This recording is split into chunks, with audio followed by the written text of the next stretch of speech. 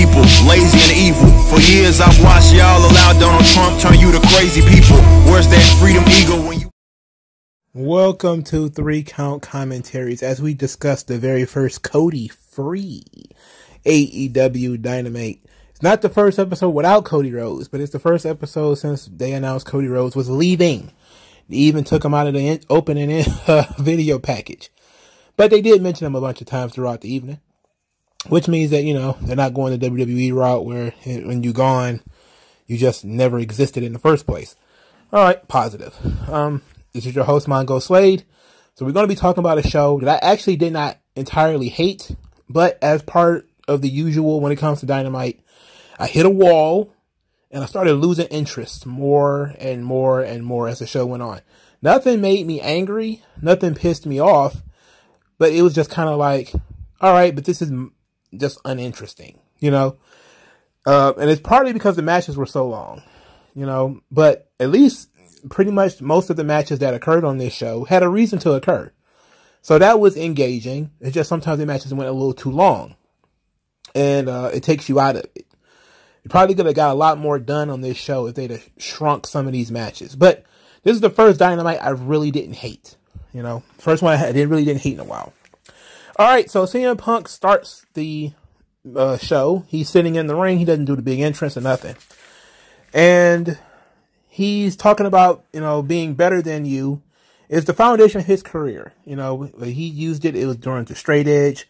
And he's glad to be an inspiration. He's inspired people to be straight edge, inspired people to sit like him, talk like him, walk like him. MJF is one of those guys.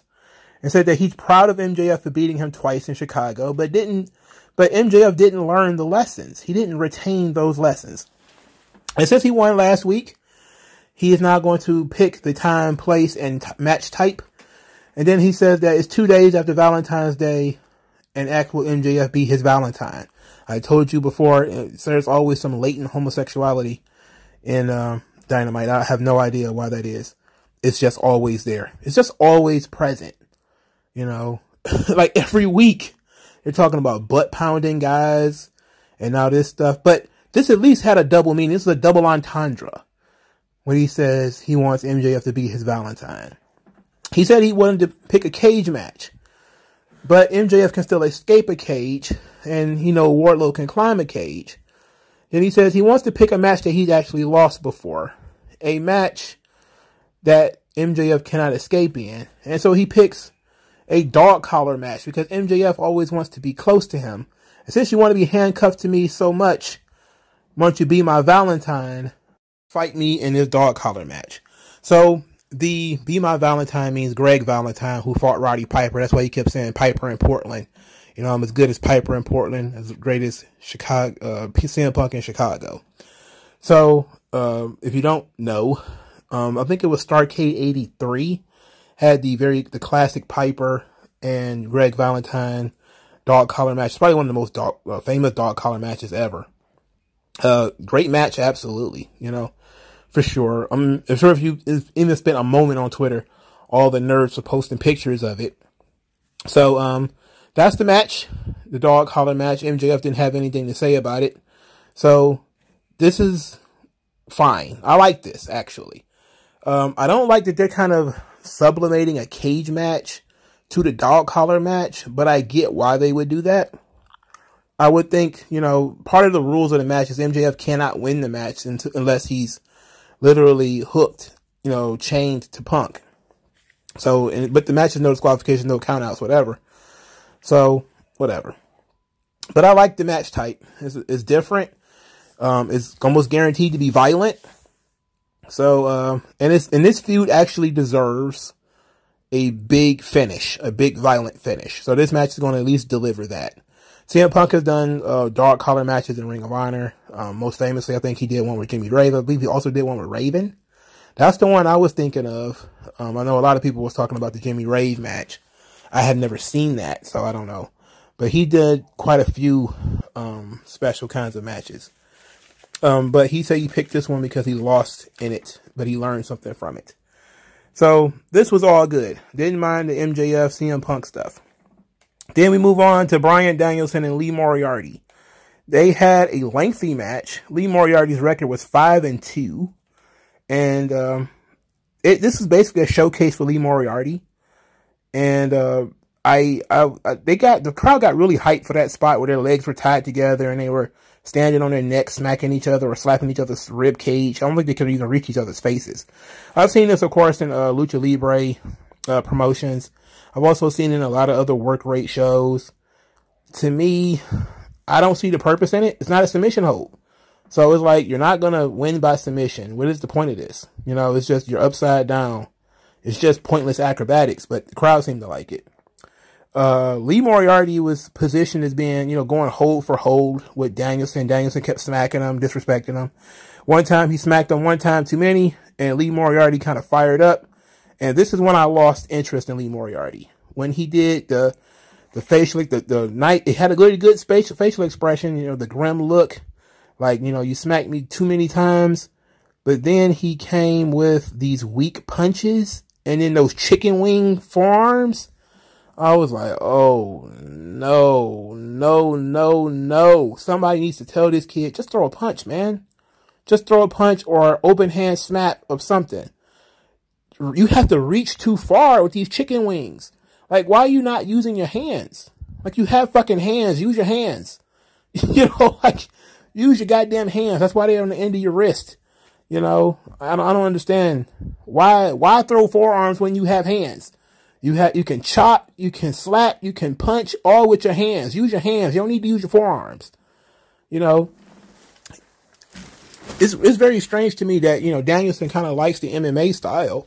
He also throws forearms, which is, you know, weird to me. Like, you only see forearms in UFC when it's a downed opponent or something like that. And somebody's trying to pull a guard. So you'll use forearms to kind of separate you. Otherwise, they're trying to throw punches. Throw a punch. For Christ's sake, throw a fucking punch. That was the only thing that kind of pissed me off, though. The big finish came with Danielson stomping Lee Moriarty's head in. Then he put him in a triangle choke. Well, Lee Moriarty was out. Danielson wins. Lee Moriarty didn't even submit. It was referee stoppage. Not bad from Lee Moriarty. Can't wait to see him come back in 2 months. Because they're not going to build on this at all. And it kind of says a lot that you kind of go through the work, go through the effort of making this guy almost, I don't know, an equal of Bryan Danielson physically, going hold for hold, counter hold with Danielson. And he's probably never going to win another fucking match. You know, he's not on TV. He's going to go back to wrestling job guys and losing in, you know, to other guys. That's storyline stuff that they really need to consider. I get why they did this, because they were in storyline trying to get Danielson to teach Moriarty a thing or two about violence, which they did. You know, they did a good job of that. But, you know, how does this change Lee Moriarty?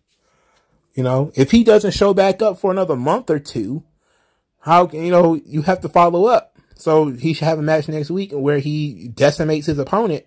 Because he had this match where he was close with Danielson.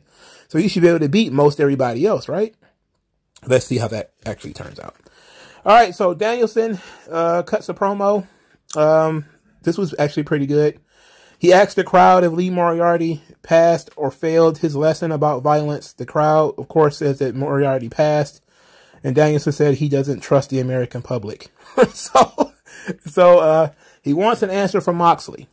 Moxley comes out there and says that a decade ago, he was a lot like a lot of the hungry young kids in AEW. You know, poor, frustrated, angry, mean, out to chomp something. Then he talked about, you know, meeting Bryan Danielson for the first time. The great Bryan Danielson. He went all balls out and lost. But it made him want it more. It made him angrier. And each time they wrestled, he kept coming up short. And he has actually never beaten Bryan Danielson. So he was excited when Danielson showed up, and he was interested to put that head on his wall to slay the dragon he has yet to slay. Then, you know, he says that Danielson doesn't want to fight him. Danielson wants to create with him. And he said that he thought about it. He considered it. He couldn't find a reason to say no when he considered the epic, unmitigated, violent empire they could create and the opportunity for them to be able to build something and to give back to AEW, to give back to this business. But he says that he's beginning to question whether Danielson wants to stand side by side rather than standing across from him because he fears him. Then he says that he's not saying yes, not saying no, but he won't stand side by side with any man until they bleed together first. Of course, we know Moxley, that's not true. You know, considering Moxley was on teams with Punk just last week. Anyway, this was a little long. I felt like this promo was a little long. Too much history, too much of a history lesson. Where, you know, that's the thing about AEW. You know, they talking about the indies, the independents, and all this kind of stuff. And that led a lot of the nerds to do the Googles and looking up when this show was. And I think it was in 2010. It's like something that was 12 years ago. How can that possibly be relevant to today? You know, instead of going through all that, he could have just said, you know, you're the one guy I never got a chance to beat. You know, whether here or there, every time we wrestled, you've won, but I've never beaten you. You know, and then going to his same thing, but he had to tell this long story about being an upset youth and going into this independent promotion to face the great Bryan Danielson, who was the best wrestler in the world or whatever. And I was like, okay, sure, you know, I buy it. But Moxley is essentially saying they have to fight. But I'm okay with this. I don't think they'll get to the part of teaming up together. I don't think they're going to make it that far. But it's all right. At least Moxley has a reason to want to fight him. Danielson doesn't have a reason to fight him. But this is cool, I guess. Now, you know, Danielson kind of has a reason. If he wants to be his partner, he has to fight him. All right. That's not heat, but okay. I guess it's something. It's better than nothing. And I think mostly people are just interested in this match and just want this match to happen. I'm interested in the alliance more than the match, to be quite honest. Because I'm interested in how these two guys would operate as a team. You know, with Danielson being a little bit more, they're both sadistic, but in their own way.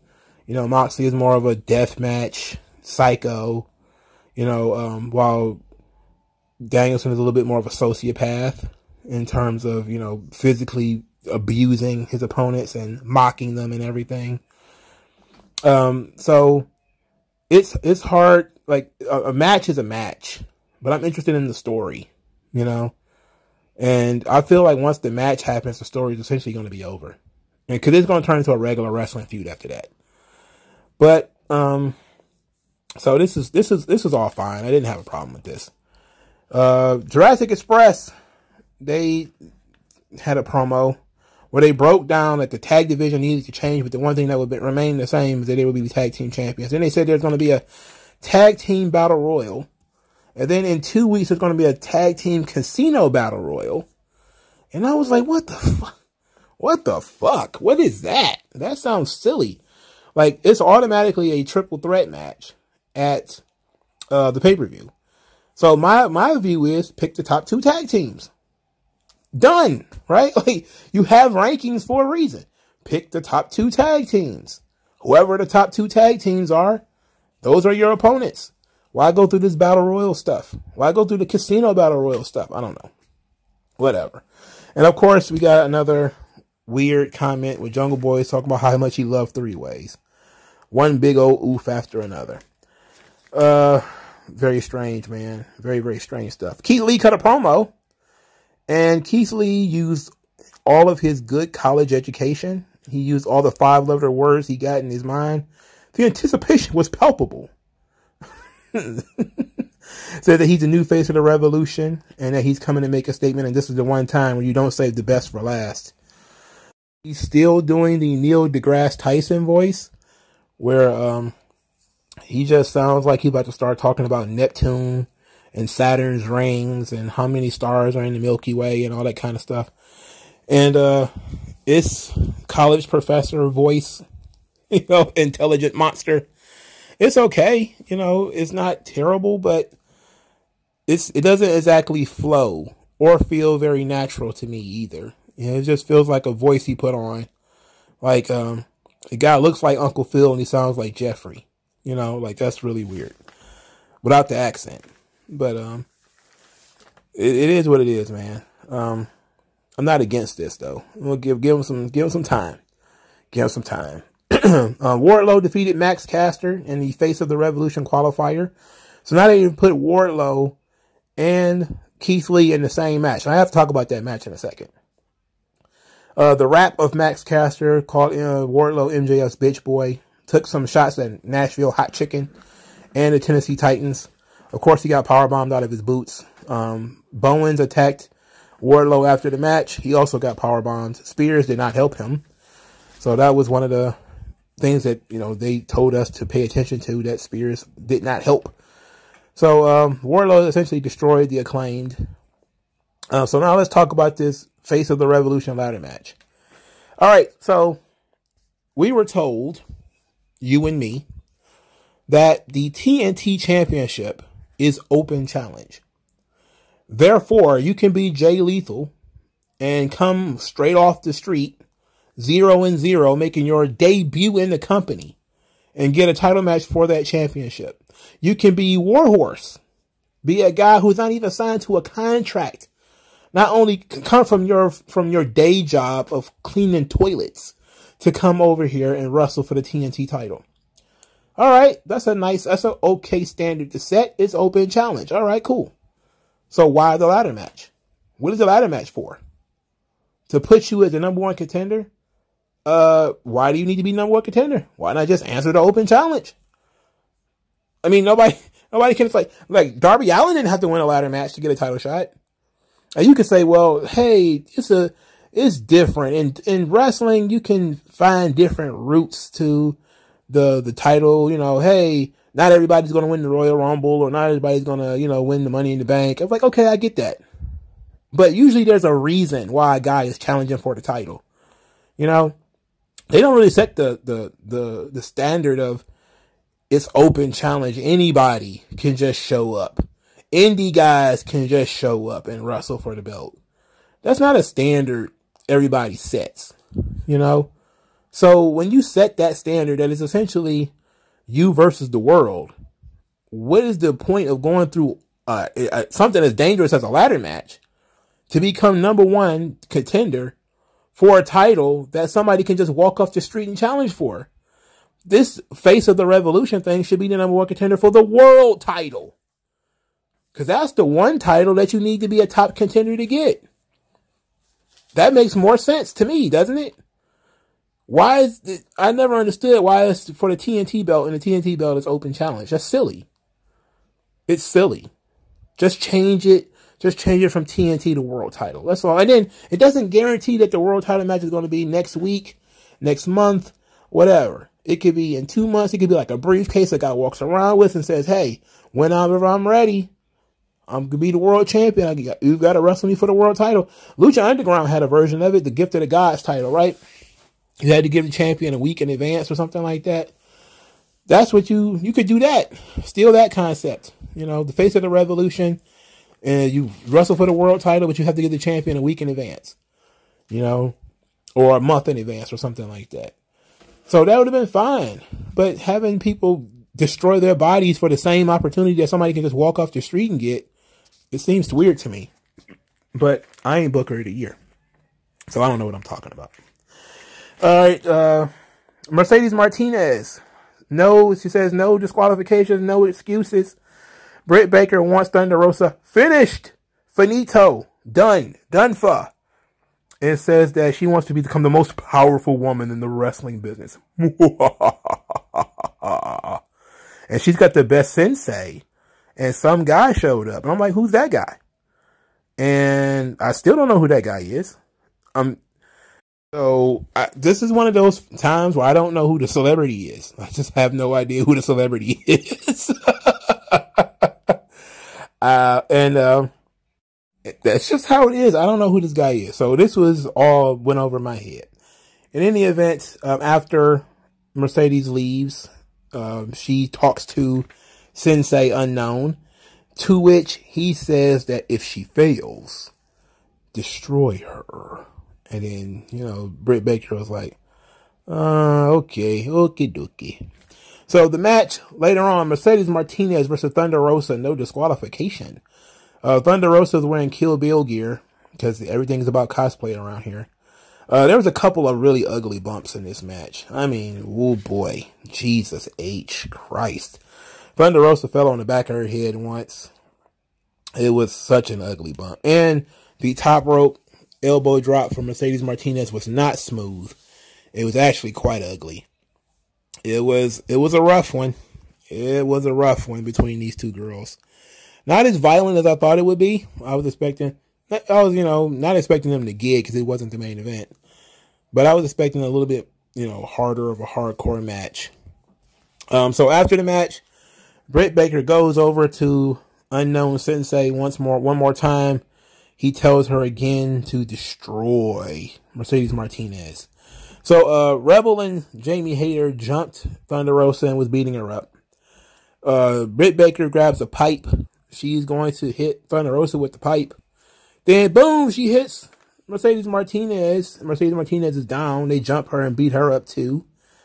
And, so Mercedes Martinez got turned babyface in this whole situation. After being the mercenary of Britt Baker, she's now on, I guess her and Thunder Rosa have on the same side. I guess. Poor Mercedes Martinez. I mean, I guess now, but like, you can't really put her as a contender for the title, can you? How can you believably make her a contender for the title when she just lost to Thunder Rosa? Like, you can't do that. So what do you do? Like, what do you do for Mercedes Martinez? I guess you have her beat up Rebel and Jamie Hayter. I guess that's the next option. But what about Thunder Rosa and Britt Baker? Like, I'm guessing they're about to have another fucking match because it seems the only thing they can do is have them two feud with each other. Like, Thunder Rosa is the only credible woman for Britt Baker to actually wrestle around here, other than Jade Cargill, but they're never going to be in the same ring together. I don't know, man. This is a mess, though. I just want to know, nerds, please, who's the sensei? I feel so out of the loop not knowing who the sensei is. All right, now we get to the part of the show where I actually lost interest. I was like, okay, buddy, Hangman Page and Adam Cole, baby.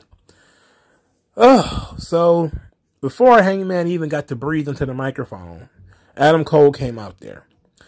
Said that Hangman had been in some wars and that he deserves to be world champion. Shame that his title run is coming to an end.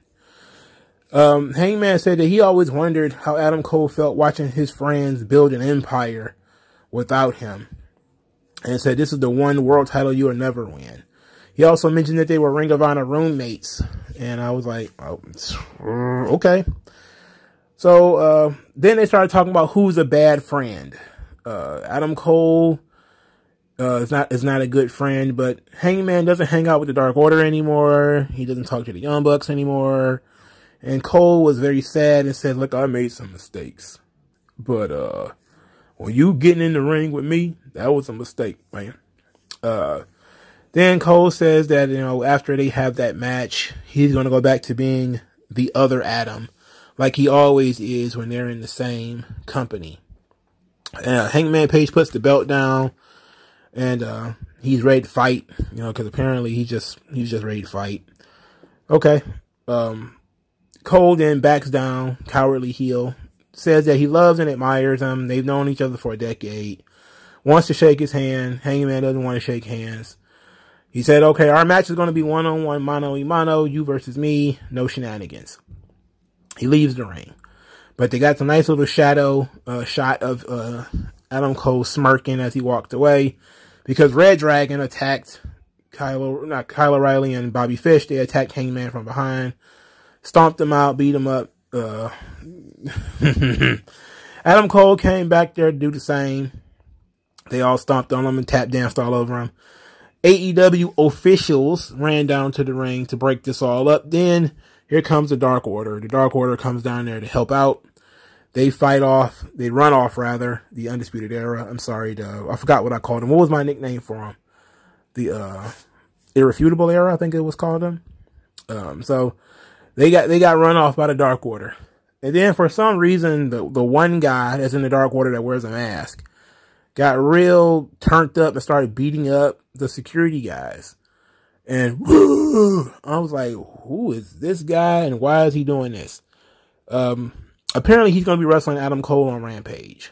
So there that go. I guess that explains it, right? I guess that explains it. All right, whatever. So Darby, well, no, not whatever. This sucked.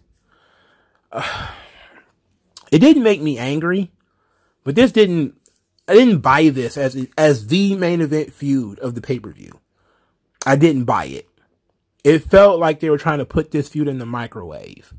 You know, Danielson and Moxley feels like they're building to something strong, something solid. Punk and MJF is going to probably be the big blow off of a months-long feud. That feels more like the main event. This feels like, you know, not quite marquee. Like you're on the card, but you're not the top guy on the card. Your face shouldn't be on the poster. You know, your name is in small print under CM Punk versus MJF dog collar match. Jon Moxley versus Bryan Danielson. Plus, the AEW World title will be defended. Hangman Page versus Adam Cole. You know? And then it was like, they were basically the same guy. You know, there was some genius in the crowd that had Adam Cole has a dad bod sign. That was great. That was excellent. But this doesn't feel like a main event feud to me. Mainly because Adam Cole lost the last big match he was in. Now he's just going to be feeding off of J-Brons like, you know, Evil Uno and Dark Order guys. It's like, I guess they serve a purpose, but that's not interesting. They just did this with Bryan Danielson. Where we got to beat up all the Dark Order guys before we have the match with Hangman. You know, so he's eventually going to have to, he's already wrestled with that, who was the guy, the other midget dwarf. You know, the one that kept calling him Budge. I can't remember what his name is. Who cares? He's already beat up Evil Uno. But, this, they're not selling me on this. This sucks. All right, this sucks. Now I can finally move on to Darby. So Darby and Sammy Guevara, they have a short vignette hyping up the main event where Darby says that, you know, me and Sammy Guevara, people have said that we have a death wish. If you go back and watch how we work, I think you can see that. You know, there's something missing within me, a void. The last time that void was filled, I was the TNT champion. I think it's the only thing that can fill that void. And Sammy Guevara is just there. He's present. He's got weird hair, you know, but he's there and says that, oh yeah, you know, we've wrestled each other before. He's beaten me. I've beaten him, you know, but none of that matters now. But I think also in this match, they mentioned that Darby had never lost to Sammy Guevara. I don't know how that goes. I'm not going to even hold you up. I really don't care either. But so let's talk about that match not while they were here. Sammy Guevara versus Darby Allin for the TNT Championship. And this match was an absolute car crash. The two guys, you know, they shook hands before the match and then proceeded to crash into each other all night. And then if they didn't crash into each other, they were taking some of the ugliest bumps to ever be performed in a match. Then they threw in maybe one or two cool spots in order to spice things up. But that bump that Darby Allin took when he bounced off the turnbuckle and flipped over, it's like, these dudes just won't help. They won't stop until they kill one another. Or kill each other. Or kill themselves. Sammy Guevara jumped on the ring apron. It looked like he broke his arm and ribs. He was obviously okay. But these guys, man, there is absolutely no thought into the future. It's just reckless abandon all the time. And it's like, it's bad business. I guess it's good for the moment because you get the oohs and the ahs from the crowd and people appreciate it. But, bro, you're going to feel that. You know, that's going to catch up with you eventually. There was a sweet dive, you know, when Darby was trying to do one of his dives.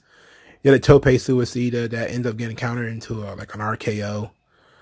Would have been a nice little spot to kind of end on, but of course they did 100 things after that, so it didn't matter. The finish came when Darby finally seemed to have Sammy Guevara beat. Then Jose jumped on the ring apron. Jose, who works for Andrade El Idolo. The referee is trying to get Jose down. Sting takes out Jose. Andrade El Idolo. He slaps the iPad across the head of Darby Allin. Darby Allin is laid out while he's on the top rope because he's about to get ready to do the coffin drop. Sammy Guevara gets up and does the GTH 1, 2, 3. Sammy Guevara wins. After the match, Matt Hardy and Andrade El Idolo, they jumped Darby and Sammy Guevara. Then they commandeered both of the TNT championships. And Andrade held the belts up like, look at me, I am Andrade El Idolo. And as his very gangster desperado theme played in the background. The finish, not good. Not good. Look, we're not going to give a clean finish to a babyface versus babyface match. Okay. But I think that the spot, the end, was kind of whack. It just felt weak. It felt like a weak finish. You got Darby clearly trying to climb to the top to do the coffin drop, and he's waiting for Jose to come in and break it up. So he's kind of hanging out there, like Jose, come on, and Jose kind of finally hops up there. And then Darby Allin was, you know, for a long time, he was, again, a bulletproof midget. You know, you could shoot him out of a cannon. You can, you know, drop anvils on him. You can do whatever you wanted, and he would get back up. And now all of a sudden he gets whopped across the head with like an iPad, like a $200 device. And all of a sudden he's slumped like a dead man. And I was like, at least he was selling it, I guess. I just didn't like, I'm not a fan of Sammy Guevara. You know, it's just, there's nothing, I just can't get over it. Like, I don't like this guy. You know, I just don't like him. But the match wasn't awful. I just didn't like the finish. Also, the decision to have Andrade cost Darby Allin the match makes sense because Andrade did say he was the next TNT champion. But you would have to ask the question, you know, why does Andrade care who he wins the title from? You know, again, the title is open challenge, man. Who cares who you win it from? But I get the big picture. The big picture is that he wants Darby to come work for him. Darby rebuffed him. Therefore, he blasted Darby in the head with the iPad. Doesn't want Darby to succeed. Okay, I get it.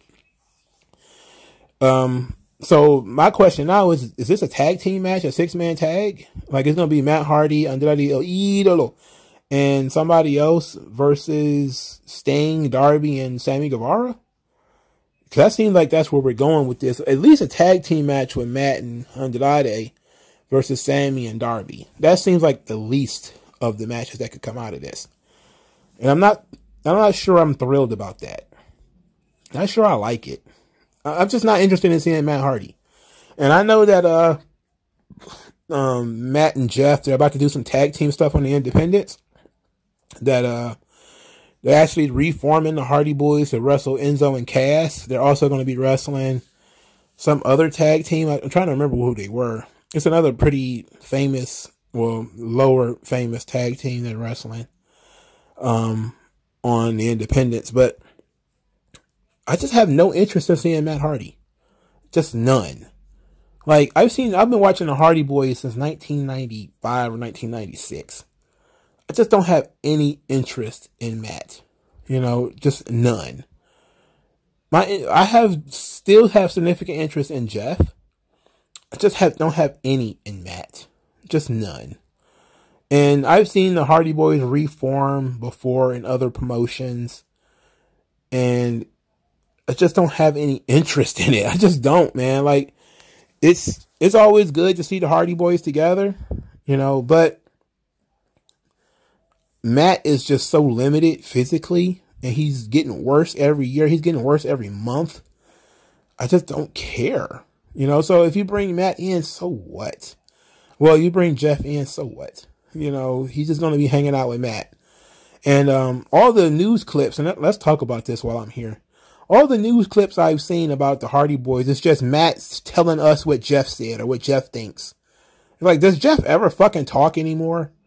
Does he not talk for himself now? It's all of a sudden, it's Matt thinks that Jeff was doing this and Jeff was doing that. Now, I was right that Matt claims that Jeff turned down the Hall of Fame because it was only going to be a Jeff Hardy Hall of Fame, not a Hardy Boys Hall of Fame, which I kind of figured was the thing.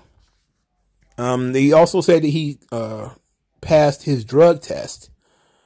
But my thing is, they said he passed his drug test for not having illegal drugs or non-prescription drugs.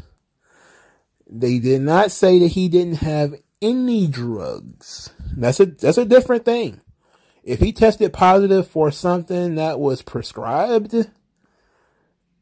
you can still have a problem with scripts. All right. So, but as far as I know, Jeff was clean. He's going to go to AEW. And I'm like, okay, that's good for AEW.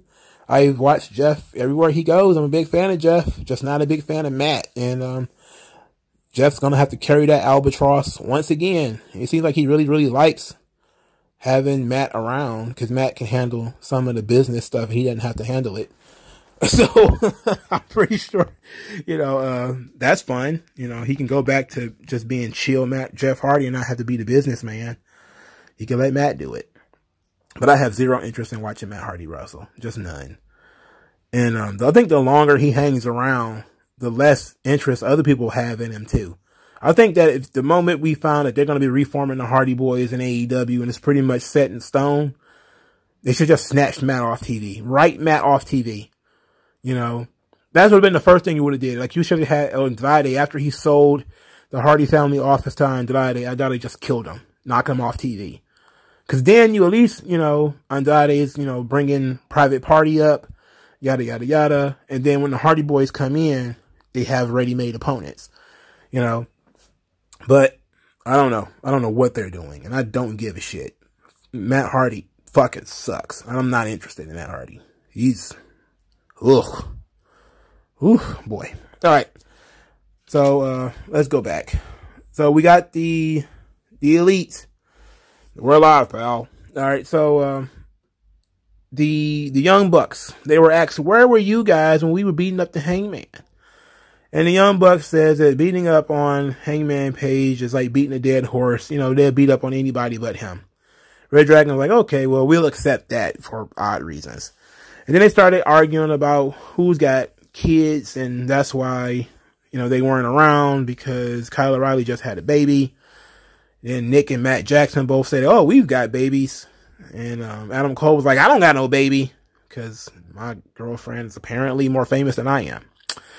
In any event, they have made up their minds that they're going to be in the tag team championship thing. And it was, oh, there's 2 spots. And maybe Red Dragon gets one of them. Maybe the Young Bucks get the other. Hey, what about that? And they realize they're going to be competitors in this endeavor, this tag team endeavor. The Young Bucks go one way. Red Dragon goes the other way. And Adam Cole stuck in the middle. Stuck in the middle with you. Brandon Cutler. And Brandon Cutler is being very on the nose. Which way will you go, Adam? And it's like, man, just kick this fool. You know, hit him in the nuts or something. Anything that involves the Young Bucks is not good. They're trying to tell this story. I feel like they were just doing this with Kenny Omega. It kind of feels like they were just doing this. Where it's all about where does your loyalties lie? Like, who are your real friends? Just Bullet Club stuff, man. It's especially whack on an AEW. It's bad in Impact. It's not good. But in AEW, oh, it's so obnoxious.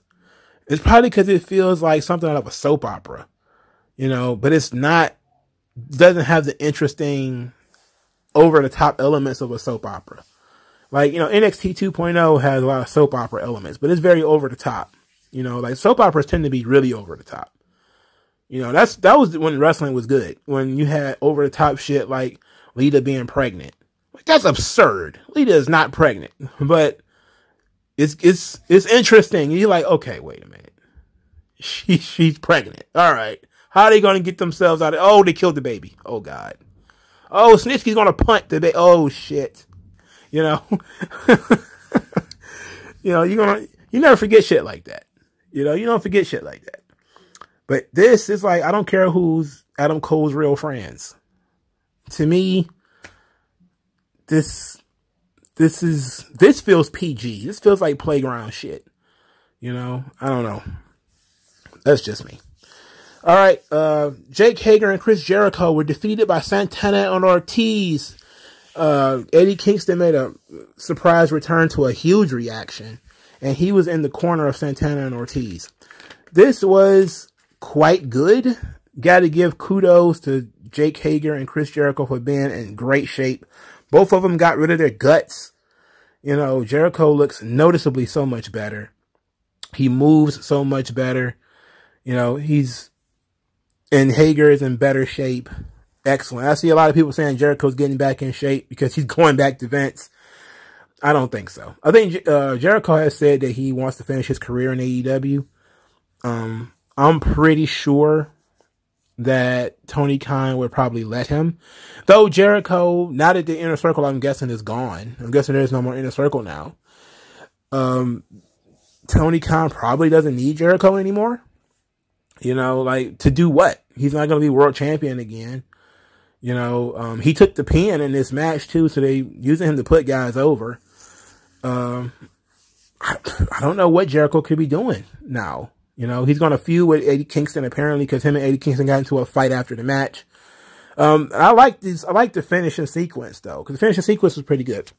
Jericho gets Santana in the Lion Tamer, the Walls of Jericho. And Santana is, you know, of course he's struggling, he's being tortured, and you got Eddie Kingston outside the ring, and he's really motivating Santana. He's pounding the ring apron and yelling at him to grab the rope, and he's really talking him up. And it's through Eddie Kingston's motivation that Santana grabs the rope. This led Jericho to kick Eddie Kingston and really generate some boos from the audience. But being distracted by Eddie Kingston is how he ends up getting pinned. And then after the match, Jericho goes after Eddie Kingston and you have to be separated. So Kingston and Chris Jericho could be very interesting. I look forward to that. I like that. You know, that's good stuff. And I'm glad Jericho's gotten in shape to get it done. Hopefully Eddie Kingston has gotten into some shape too. It didn't seem like it, but I know that he said that he wanted to. He wanted to get in better shape because he wants to be world champion. I'm glad to see these guys, you know, get some work ethic. You know, that's fucking awesome. Eddie Kingston, he's looked the same every time I've seen him for the last 5 or 6 years. And I'm not, you know, familiar that I've been watching Eddie Kingston for years. Like, no, I've been watching him on and off on Evolve or something else for years. And he's always had the same Homer Simpson-like body type. You know, so if he's finally, you know, now that he's making some money and he sees the opportunity to get a real push and he's going to go in there and really bust his ass, maybe, you know, stop eating cake and smoking cigarettes or whatever, that's great. You know, I'm not going to knock a guy for getting in better shape.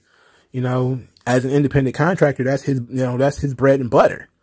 You know, the longer he can do it, the better shape he's in, the more he can do. You know, I'm not saying he's going to come out Lex Luger. He doesn't need to be Lex Luger. He just needs to be, you know, better stamina and, you know, just a better look for himself. You know, that would be great. So, and I actually love the idea of Jericho and Eddie Kingston. You know, the promos could be pretty fire. You know, that could be fun. My question is just, what does Jericho do? What does Hager do? For Christ's sake, if there's no more Inner Circle, why even keep Hager? Why keep him around? You know, if you're going to let Cody go, why the fuck are we keeping Jake Hager? He's far more useless than Cody. You know, if you talk about a useless scale, Hager is, he's on the Brandy side of the scale. You know, He's a very useless motherfucker. Very useless. I don't know. All right, so what more is there to discuss? Let's look at this paper here. Malachi Black. So there's going to be a new member of House of Black. They talk about how violence creates things, but not without judgment. So they're going to have some new members. Okay. I don't really have... It's just him and Brody King that haven't done that much, you know, so I don't see what it, you know, how far it's going to go. But they're going to have a rematch with Pac and Penta. I'm thinking that's probably where they're going to introduce the new Penta. Penta Oscuro or whatever. All right, sure. Who could join the House of Black? A lot of people wanted to be Julia Hart. I'll be interested in seeing it. Because, you know, it's hard to say whether she can pull it off or not until you actually see it. You know, so. Jay White cut a promo, too. And he said that, you know, he defeated Kenny Omega for the New Japan United States title. And if he hadn't done that, maybe Kenny Omega would have stayed in New Japan. So, if he'd have stayed in New Japan, it wouldn't be an AEW. Therefore, AEW, you're welcome. Then he talks about... himself and, you know, how he's going to dominate AEW and you're all going to learn to breathe with the switchblade. He's definitely an afterthought, you know, because he wasn't supposed to be there. So he's an absolute afterthought. He's going to be beating up on some guy on Rampage that nobody cares about. So poor Jay White. He was brought in because Tony Khan felt like he had to bring somebody in. And that's the only reason he's there. And therefore, Jay White just floats with no real storyline. He's not even really involved with the other elite members or anything else. So, it's just sad. So, I lost interest in this show around the Hangman Adam Cole thing. But it was nothing terrible on the show. Nothing that made me want to, you know, scream and holler. You know, the stuff that was terrible... I just wrote it off as being bad. You know, like Hangman and Cole. I didn't like that. Thunder Rosa and Mercedes Martinez was a little bit disappointing. It was very botchy. But, you know, it was it wasn't a terrible show, but nothing on it was, you know, outside of the Danielson stuff and the Punk stuff, nothing else on it was like stupendous that I absolutely needed to see, you know. It's just typical AEW. The matches were too long. Job guys standing around forever. And that's just kind of how they book their shows, man. There's nothing you can do about that. But let me know what you guys think in the comment section below. Like, share, subscribe. I'll talk to you guys later. Peace.